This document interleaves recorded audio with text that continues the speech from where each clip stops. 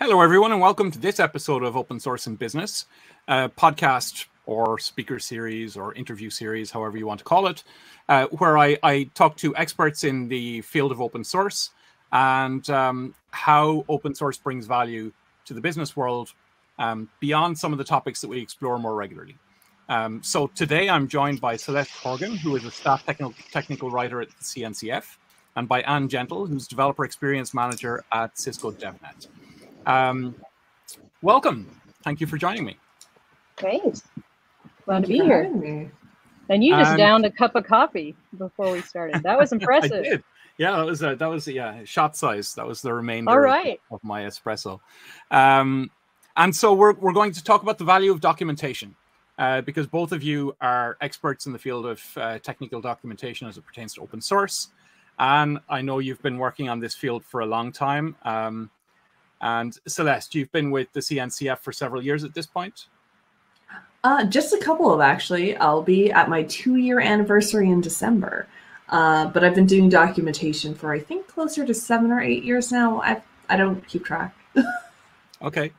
And Anne, you've written a couple of books on the topic of documentation in open source. There's Conversation and Community, which is the first book that I read that really spoke to the specific nature of documentation in open source projects.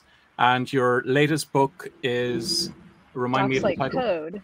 Docs like code. Okay. Yeah, and that's more about how to collaborate with, like version control, like Git, and using, continuous integration, continuous deployment for docs. So managing documentation right alongside your code with the same workflows. Exactly, and it's very and it's being very humble. Yeah. And is being very humble, which is in the world of technical documentation. This is a well-known, well-loved book, which has changed many minds and shifted the field in this particular direction. So I'm personally happy to be here, talking to Anne. I wouldn't have it without open source. I mean, OpenStack was the one setting up this amazing tool chain and this amazing group that was very collaborative. So, I think the book is out of open source. And my whole career is a trajectory thanks to open source. If I hadn't had a chance to kind of experiment with wikis because open source was using wikis, I wouldn't have written the first book, And so I just, it's a way to experiment with, we can be cutting edge in open source and try things. And, I think that's really relevant to business today too. Like, try it out, see what happens. Yeah. I mean, I feel the same about open source as a writer. I think, so my boss, Chris Anischik, is like encouraging me to give this talk at Write the Talks. And I keep telling him, Chris, I'm scared because it's not going to be a talk. It's going to be an angry rant. And I don't know if I want to be that person like right out the gate, but you may see it. And the talk is basically how like technical writers don't have a career ladder. We don't progress very well because we tend to work in these very isolated settings where we're the only writer on the team, we're the only writer on a small team.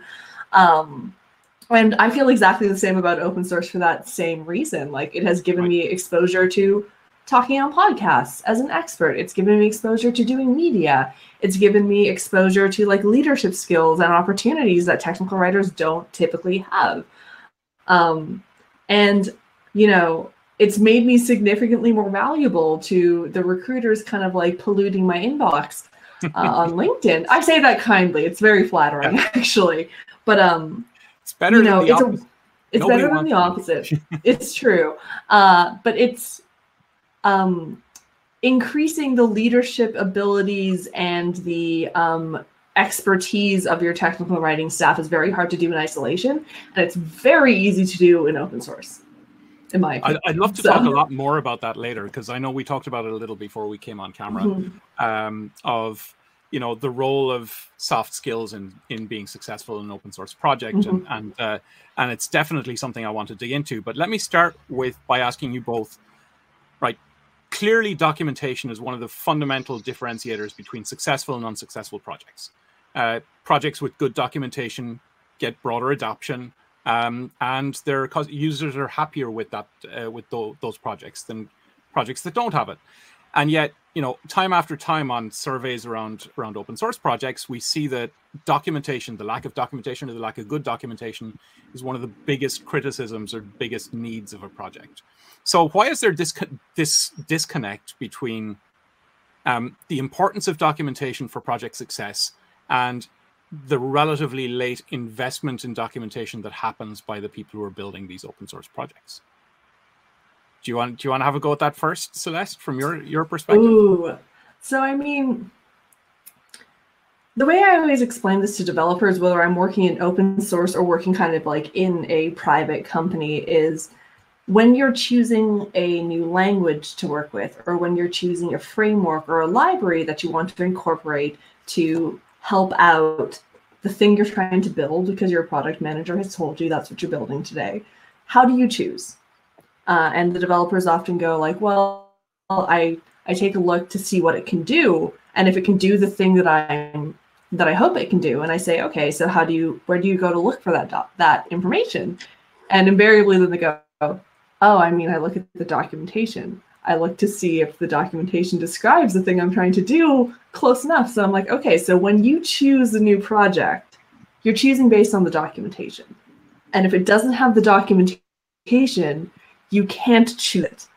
And then it clicks in their little heads. Sort of, I say that's a little derogatory, I apologize. It clicks in their heads and they go like, oh, yeah, I guess I do need to write this, or else nobody's going to use my project. And I go, yeah. Right. I think there's a lot of like focus on, particularly in open source. I think there's an attitude of like, if you're not committing code, you're like a less valuable member of the project. And I think that extends just from like tech culture back all the way to the 80s probably. But when you think about how people actually interact, particularly with open source, where there isn't a support organization that you can pay into to get that kind of information, the documentation becomes extremely valuable. So, okay. Anne, have you seen like the projects that are successful in getting early stage investment in docs, and you know, what kind of, is that typically led from the top down, or is it like just the fact that the developers are conscious this is important? Well, I think you said a keyword there with investment, right? I mean, you know, you do, the thing about docs is it's actually difficult, and you kind of have to sit your butt in a seat and write. And that is a really difficult concept a lot of times for people to just understand the sheer magnitude of the work. So investment means, okay, how can we make this sustainable? You know, it's paying someone to do it, probably, and then making sure that person is empowered with equality in the community, right? A doc's contribution is the same as a dev contribution. And that's a big deal too, right? It's just put everyone on the same playing field, probably the same tools. Like that, let's be real, that's why Docs Like Code really appeals to me, is like, hey, I can get help from devs, and guess what? Devs can help with the documentation too. So, you know, that's a big deal. And it you know, it just breaks down silos. It's not any kind of, you know, throw it over the wall. You know, that's the kind of thing you want. And so I think, you know, like, to the first question, you know, why? It's because it's hard. But anytime you look at something that's difficult, you also have to look at like, well, does the person even know how to do it?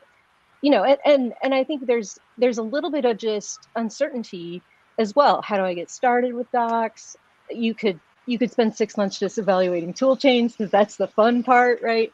You know, so there's just a lot of like, you know, it's just hard to find this like sustainability, I think, is what I keep coming back to, right? And you know, hey, even if you didn't get it early on, it's always a good time to start, and it's always a good time to revisit, right? Your docs and test them and get people in front of them, and you know, reinvigorate. There's always a chance to do that. So, but I don't know if I answered your second question. Well, so let me put it this way. When is the best time for a technical writer to get involved in a project? Is it before any code is written, so that you're writing, like what Celeste mentioned before we came on camera, of documentation-driven development, where you write the docs to describe the behavior that the user should see and then have developers code to that? Or you know, I mean, the more common pattern is that you get involved once there is something that exists, and you're kind of trying to, you know, I guess, I don't know what the right question is, but like there's this early stage work, which is part design, part product marketing, and part technical documentation. And which is the most, like, which do you typically attack first, I guess? Can I give you a spicy answer to your question? Can I get controversial? Ask away. Yeah. So I think that software as a field struggles with, I think it struggles with its hidden creativity. And I think when you look at developers as a group of people, so I went to art school, my degree's in design. And I just got into this because I'm a nerd. So the thing that always strikes me when I step into like a new team of software developers is that it's such a creative way of working. It's so just like deeply, deeply creative. It is as creative as any art studio I've ever been in. But I think developers are a bit in denial about that. And I think when you look at modern software practices, and I include Agile in this statement, I think it's trying to sort of mask creativity, for lack of a better word. And I think when you look at documentation, I think when you look at QA and like automated testing, and I think when you look at CI/CD as practices, that's really funny because those are all so regimented comparatively. Like documentation cares very much about what is the truth of the system. Test-driven development also cares very much about what is the truth of the system. And to a certain extent, CI/CD pipelines are kind of in that same realm. And so I think, like, inherently, for example, writing the documentation before you actually start developing makes a lot of sense. And I think people understand it makes sense. I think it's the same with test-driven development. It's like you have to outline the boundaries of the system before you can understand how it's supposed to perform. Right. But I think that like the people who actually go into software development and are very passionate about it are actually like deeply creative and a bit like loosey-goosey, for lack of a better word. And so they rebel against it because it's a very regimented way of working, which I completely understand, but you know, just embrace the creativity and then work around it in a different way. Right. And I mean, I that's kind of what Agile does, like 2-week sprints, you know, all this discipline of daily stand-ups, you know, and so that it's almost like you hear waterfall is the, you know, regimented way. And it's like you do Agile really, really in a dedicated way. Right. It's super, you know, yeah. Lots of rails in place. Right. Yep. Yeah. Well, it's, I mean, it's like the difference between, you know, planned cities where you have like the Le Corbusier idea of the garden city with the green belts, and then you've got the Jane Jacobs kind of neighborhoods growing organically, or Christopher Alexander neighborhoods growing organically, and you plan around interconnections between them, and you kind of you try and make sure that each neighborhood is its own autonomous cell. And I feel like, you know, it's almost the, you know, monolithic development versus microservice development, or waterfall versus Agile. It's like, you know, well, an API design, like there's really great rigid specifications, right? And those have evolved over time. But if you can have someone who's really into words and really into user experience and developer experience, get a look at that design early, you know, they're going to recognize, especially if there's 2 or more teams working on something, like, hey, they have a login as well as you. Who gets the actual word login? You know, there's a lot of like precious commodity in the actual words people get to use. So someone, it doesn't even have to be a tech writer. Now the tech writer is going to be good at it, right? But, you know, in API design, anybody who's just a good word nerd, anybody who's just a good recognizer of detailed patterns, and someone who can just advocate for the user, like, you know, look, no user is going to know what you mean when you say that. Can you, let's try to rephrase, or but I think sort of like moving I think moving documentation sort of up to the left, if you will, in the process. I think there's also sort of like that hierarchy comes into play again of like, you know, the most important people in the room are the software developers, and the marketers or the technical writers or the QA people or the support people, well, like they're downstream. So we don't consider them early in the process. And I think that's a very like dangerous way of existing. Like the more diverse opinions you have in the room and the more you're able to equalize those opinions, the more complete the design of anything you're going to do is going to be. The less, you know, the less rakes you're going to step on if you have more people to look for rakes. But it's a hard sell for some people in this field. Okay. So do you find yourself, when you're joining a project for the first time, do you find yourself writing more or editing more? Like, I imagine as a technical writer that like you're not necessarily an expert in the project that you're working on, certainly not the first day you start working on it.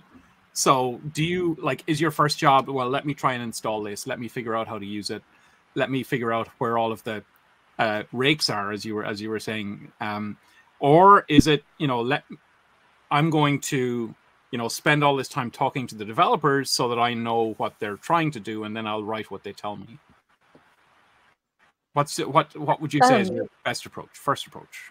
Well, and you know, there's a great talk. So the Write the Docs community is this wonderful community of developers and writers who, you know, work really hard on making open source documentation better. And here's the thing. A lot of people want to figure out, well, how do I approach an open source project? And I really want to work on one, but I don't know how to get started. And so there's this great talk, and we can put it in the show notes, by Abigail McCarthy. But it's like, you know, she's like, why don't you pick some goals for why you want to contribute? And then, you know, does the culture match for the goals of the project you're looking for? Because then you're going to be a lot more motivated if you kind of picked your why, like, why am I even working on this, you know?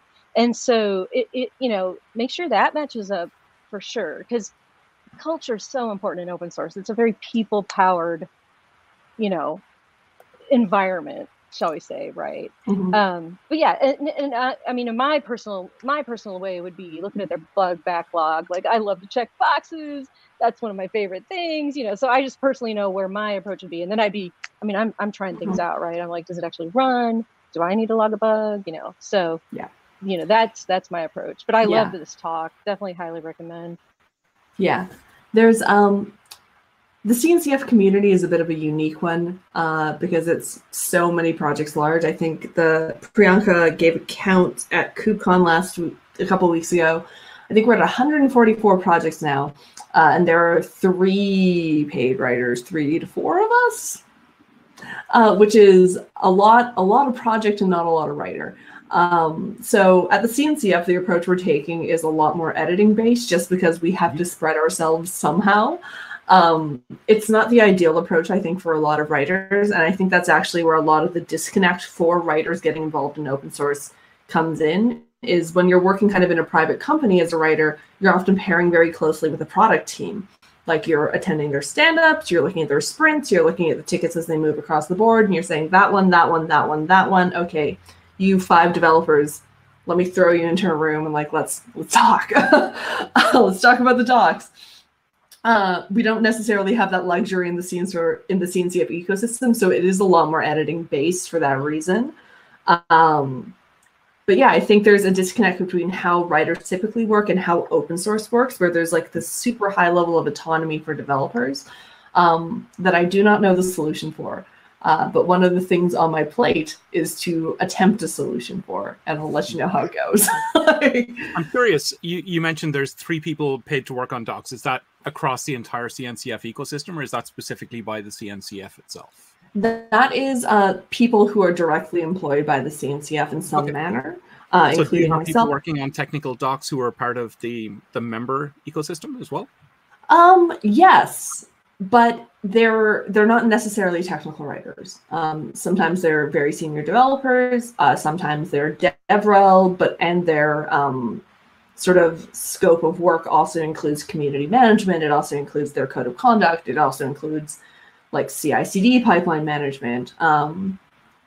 We do have a couple of dedicated technical writers, and I think they floated off. They were from Amazon, and I think they floated off to OpenTelemetry at some point, but I haven't heard from them in a while. it's hard to sort of keep technical writers around. Like one of the struggles we have as an ecosystem is like how do you pair writers with projects? And a part of how we're trying to solve that is like, how do you help a project get ready for a writer? Because a lot of projects aren't ready just yet. They're not quite organized, for lack of a better word.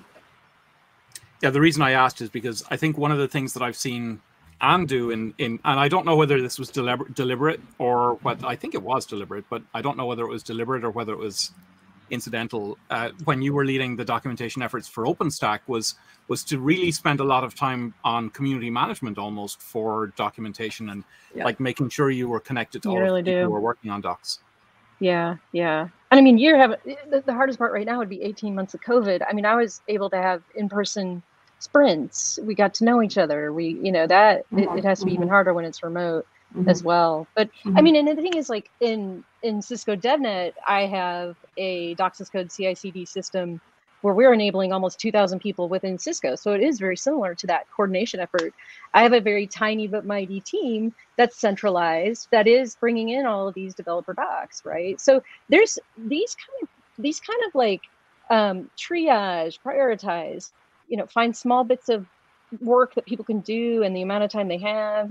Sometimes you only get somebody for 6 months. Well, what work can they do? We use checklists. There's just a lot of like content governance that you end up doing. What's even a product goes end of support or end of life or end of sale. So we're looking, and honestly, I'm looking for more ways to automate it all the time. Right? Give me an API. Any API will help. But yeah, it's just sort of the business of any incremental pieces of work, I think. And you're going to find it, you'd find it in QA, you'd find it in, dev backlogs as well. Okay. Yeah. So let's talk about how you justify adding a writer to a project.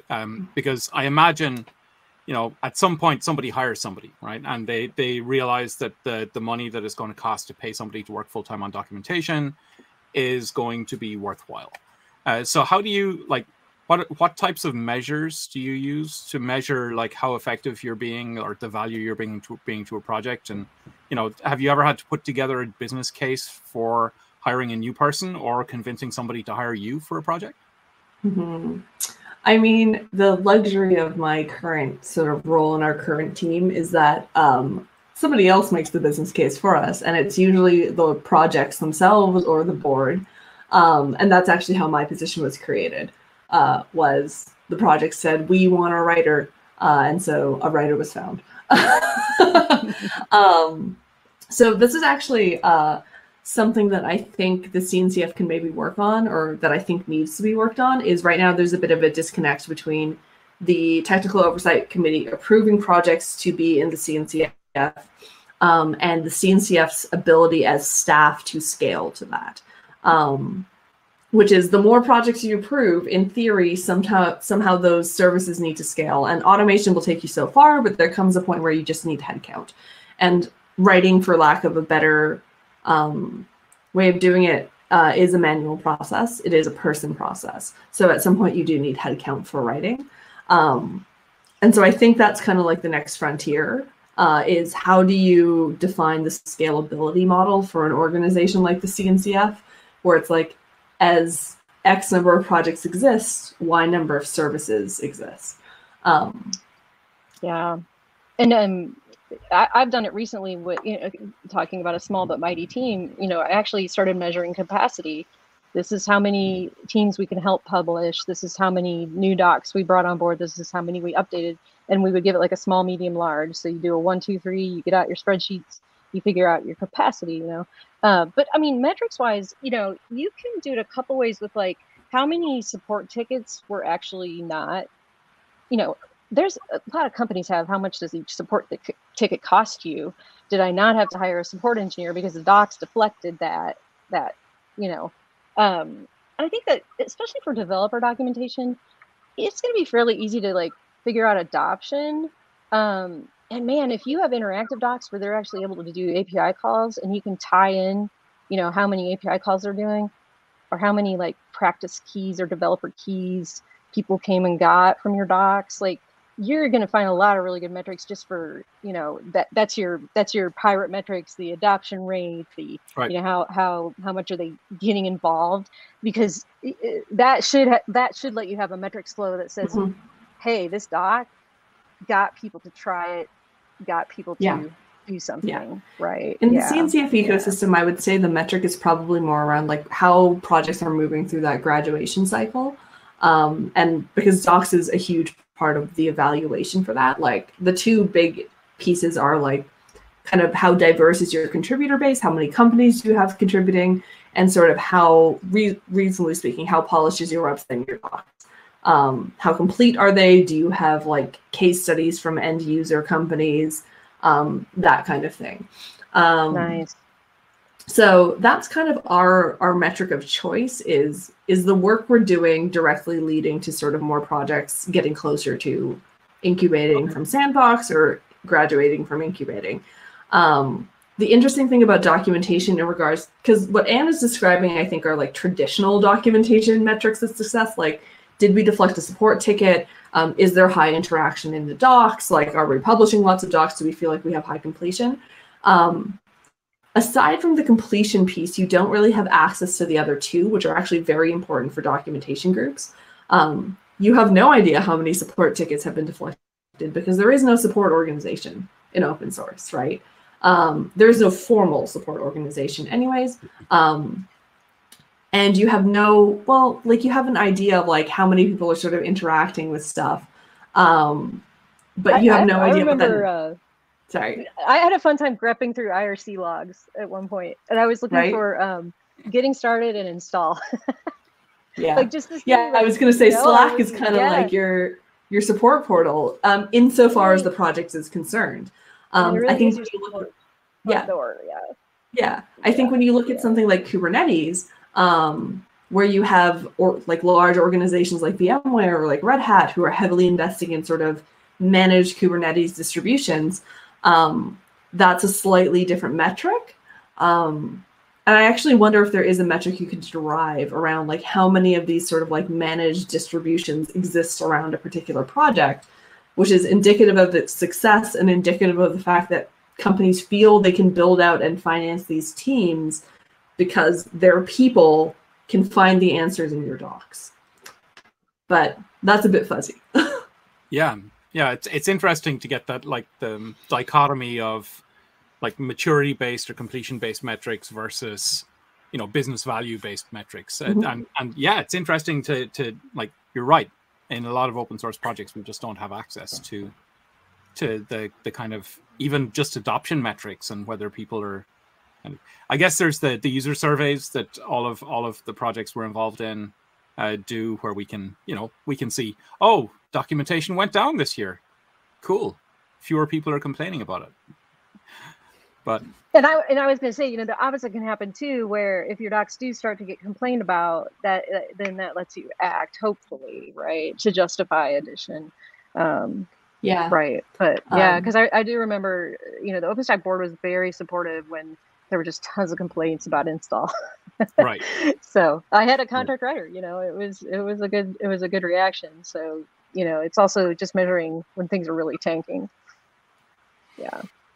Yeah, it does sometimes feel like post-processing though. It's like, yes, we're yes, calling that's in lagging. we're calling in the doctor when somebody is on their deathbed type thing. Yeah. It's probably not. I mean, that's always the issue.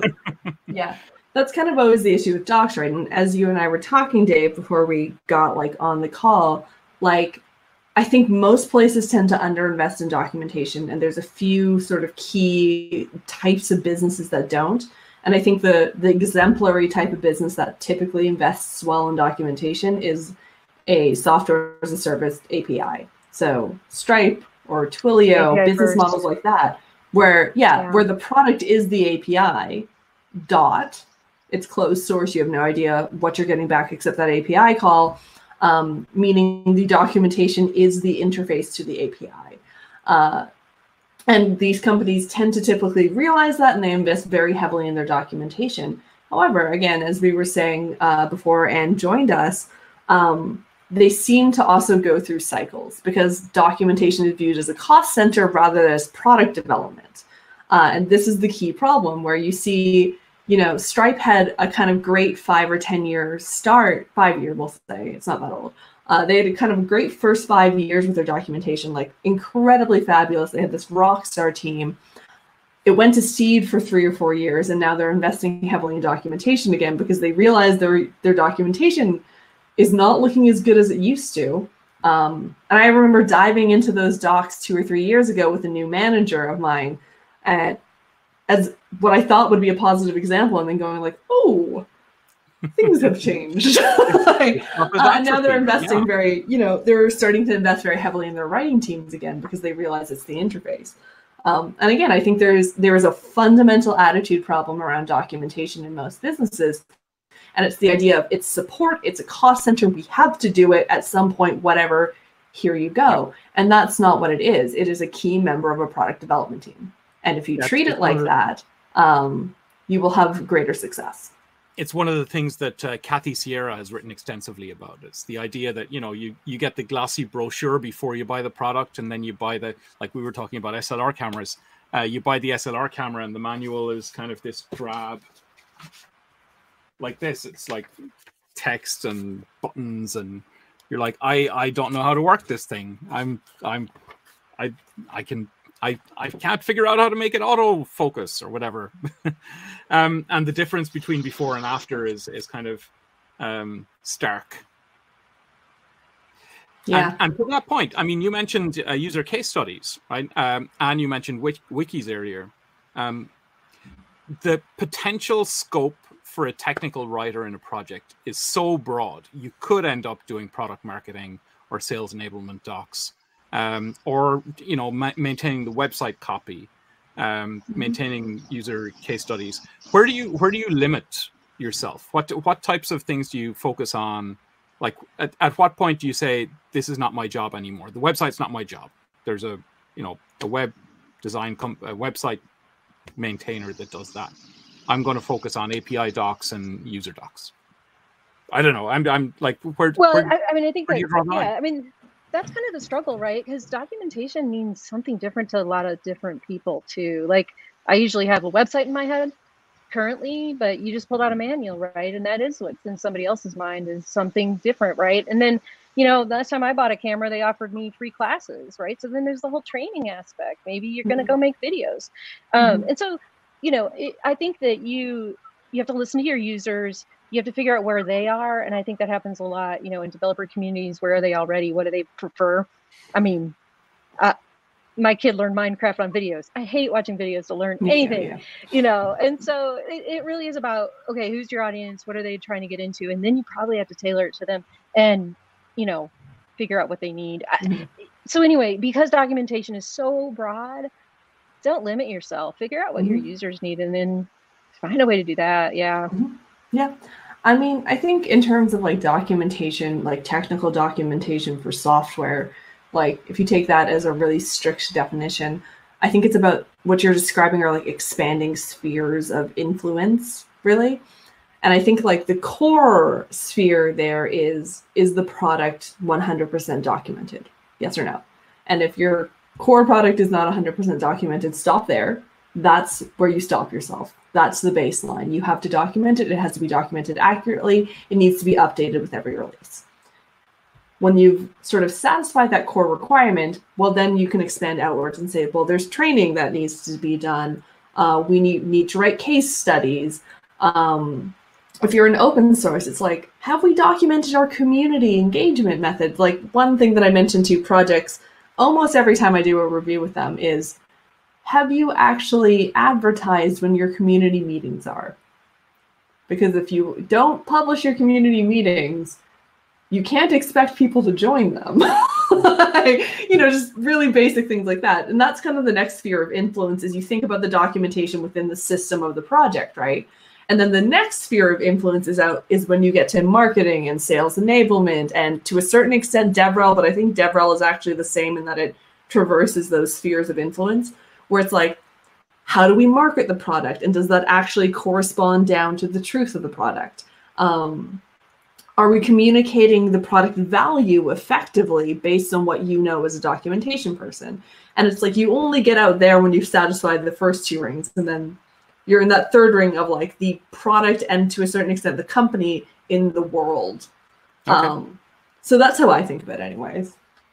And then like when you're thinking about documentation and prioritization, do you focus on jobs people want to do, or do you focus on documenting like interface point by interface? I mean, I gave a whole talk about this. You could look at, yeah, do you, you go, yeah. Okay, so I'm gonna find a link to my talk, and we'll put it in the show notes. I can find a link to your talk while you're responding if you'd like. You know, I already got it. Oh, nice. So there you go. I gave a talk at KubeCon, the last KubeCon EU, which is basically the basics of how to document, how to do the documentation, because this is the question that I get asked all the time by 100-odd projects.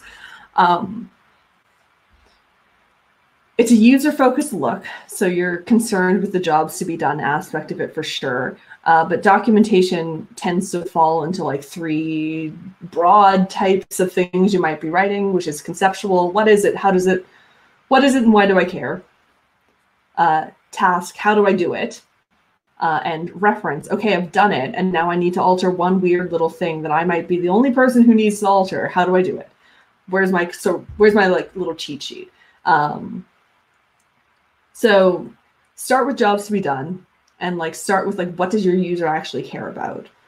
Then figure out what categories of things you need to write, and then do the hard task of actually doing the writing. Okay. That's the sit your butt in a seat. It's the sit your butt in the seat, which is truly the most difficult part. I described this to a good friend of mine in the Kubernetes community, and I was like, yeah, like writing's like it's a cool thing to do for work. Like I sit myself down and then I start writing and it's really bad, and then I have to like force myself to continue, and you like puke it out and it's horrible and you hate it, but at least it's on paper. And then at some point you have to like revisit it and reread everything you wrote and make it make sense. And I was like, it's fine. Like it's a great job for people who are self-deprecating.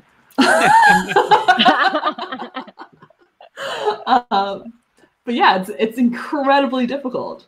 It's incredibly difficult. So I know I'm gonna hate this. I had to write it down. Anyway. Oh no, 100%. Yeah. Like it's just a pure exercise in self-loathing. Okay. So like, in terms of like understanding behaviors and like the jobs to be done, do you prefer doing editing of what other people have written then? I mean, that sounds like what you're saying, Celeste. It depends. It depends. Sometimes it's easier to start from scratch. Sometimes it's easier to edit. And there are pros and cons to both of those, I think. Okay. Do you want to add anything, Ed? So I've been playing around with a lot more like kind of, natural language processing, and God, I love those as editors. It's just like, it's going to catch stuff I never caught, give me that any day. I think I find him kind of very tedious. But I guess I'd also rather write. I'd rather poke around with something and write. But one thing I was thinking is like the season of docs, where people can go find a project that needs help with documentation, started by Google, right? And I was actually going through. So I serve on a board at Austin Community College, and they have a TechCom certificate, right? And part of what we as like this board bring is what do people need to learn in technical writing today. And I was looking through that list of open source projects because I feel like that, like I said, that's the future. That's where people are experimenting and doing what's happening now in technical writing. And there was quite a variety of projects. Some were video. That surprised me a little bit. Some of it was, we have a bug backlog, help with this.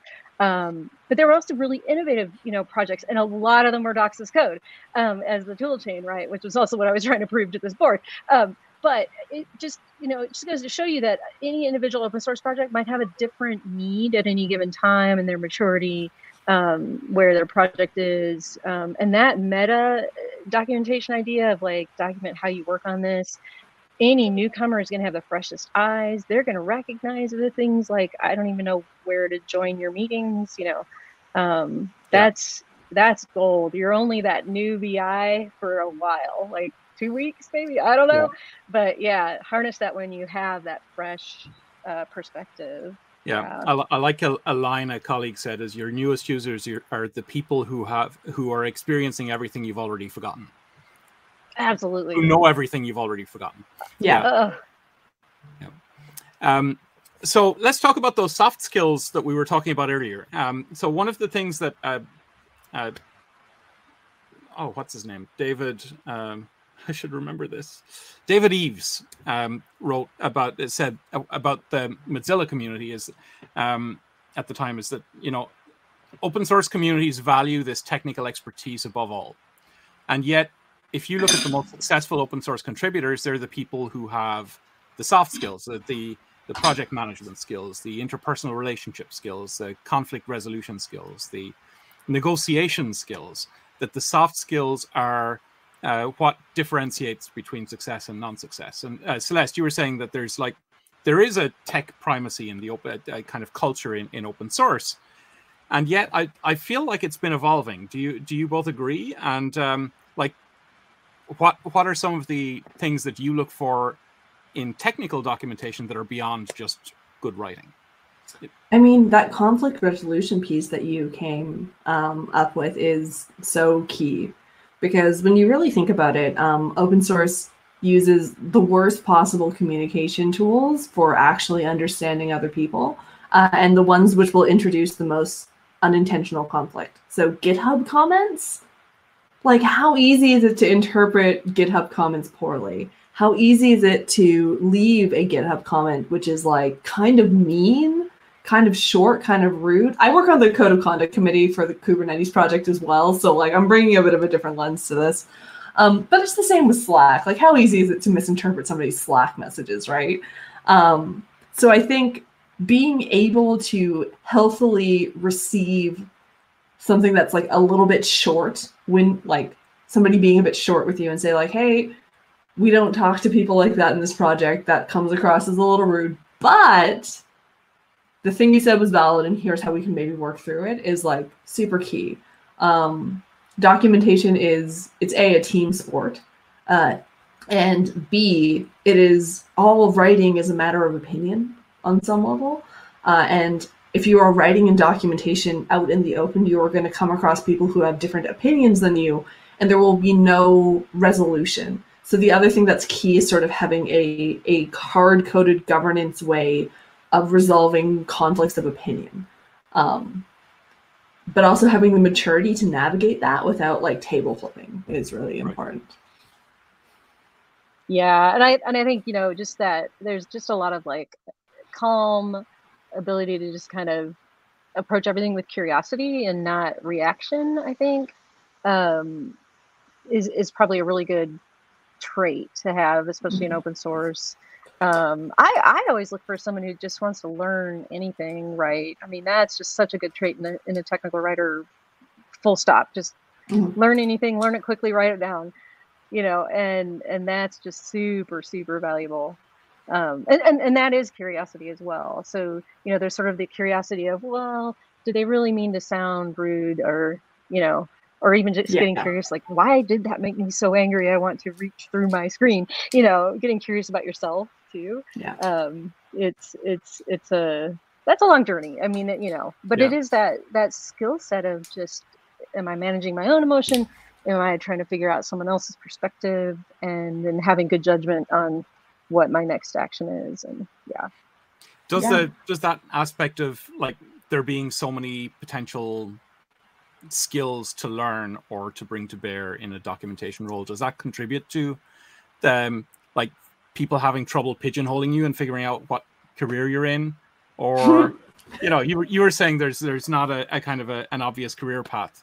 So I imagine that like community managers, I've been a community manager for a long time, and like community managers, you've got community managers and developer relations and documentation all kind of end up And if what do you do again?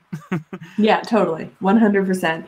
I think, where I think a lot of people in documentation maybe struggle with that open source skill set of, again, just consensus building and sort of relationship management and managing decisions in non-authoritative ways, really. Where I actually think there's a struggle for technical writers is a lot of technical writers are fairly introverted people. They choose writing as a career path for a reason. And I think it takes, at least that's something that I've noticed as I've sort of hired for the team that I'm on, it takes a very specific kind of personality to succeed in open source, and not all writers have it.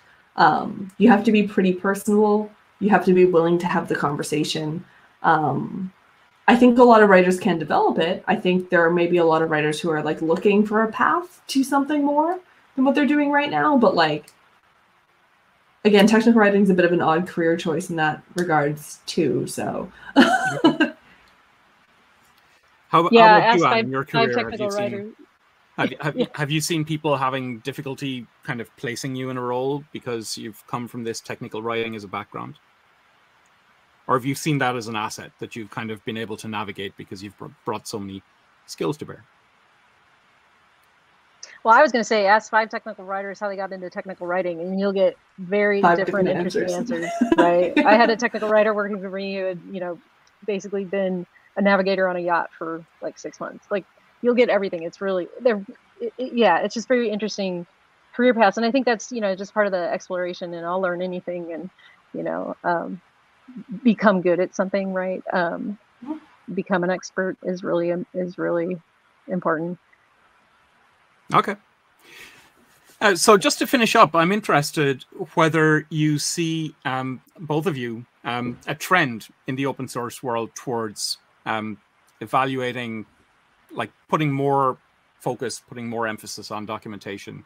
Whether it's been have you seen things change over the last decade in terms of the attitude of companies who are investing in open source and the people who are hiring for open source projects, whether they're more likely now to invest in technical documentation and hire somebody for a role like that than they were a decade ago? I know it's a focus for the CNCF, and I think it's become an increasing focus for the CNCF. And I know that, frankly, the CNCF is a bit of a gravitational well for open source these days in particular. So I'd like to think it's going to start becoming a bit more of a trend. I think there's a lot of companies investing very heavily in DevRel, particularly if they're in dev tooling. And I think that also influences greatly the value of documentation, particularly in dev tooling focused companies. So I think there's a bit of a shift happening. Mm. Yeah, I agree. And I think what I've seen in open source is moving towards the foundation, and then that, lets it be a centralized service. And then you are spreading the good practice, spreading the best, why it matters, why good documentation is going to get you somewhere, right? But I also really agree with the DevRel thing. Like, the developer world really, really leans on open source, and that's an aspect that they desire in anything they use, right? And so I think that is going to lend itself really well. Weaponize the documentation, right? I mean, you don't have to use all military, but it is a way to just make your developer experience stand out. If you have a pretty, and it really is, the product is the docs. Okay. Yep. So would you both agree then that kind of documentation is a key differentiator? That, like, I said it as a statement, as a kind of a statement of fact at the start, but is good documentation a requirement for success? I once had a partner who said, and he was a solutions architect, so he implemented things for customers. I once had a partner who said, if I am choosing an open source project and the open source project's documentation is a GitHub README, I will not choose the project. I don't care if it's the best tool for the job. I don't care if it does everything I need it to do. I don't care if it's updated every 2 hours. I can't put that in front of clients. That's not professional. That's not what somebody who's paying hundreds of thousands, if not millions of dollars to implement something wants. And So yes, I think it is. I think professional grade documentation is a huge differentiator. Yeah, 100%. Okay. Well, I'd like to thank you both for joining me today. This has been brilliant. I'm still catching up from Open Source Summit in Seattle. I have a couple of highlight videos that I'm working on, and I have an interview that I did with Angela Brown on the importance of events for open source communities. As Angela's started delightful. to get back into, yeah, she was. And as we're getting back into in-person events, it's like it's really kind of striking how much people have missed seeing each other, but also how exhausting it is to go back to it after a year and a half. I bet. So I'm looking forward to that. That's my next couple of sessions on open source and business. So thank you both for joining me today. I'll be getting this up on YouTube shortly. Okay. And I hope to see you both soon. All right. Oh, Thank you so much for having us. Oh, you're welcome. Yeah. My pleasure. All right. Have a good night or afternoon. Have a good afternoon. Bye. All right. Bye now.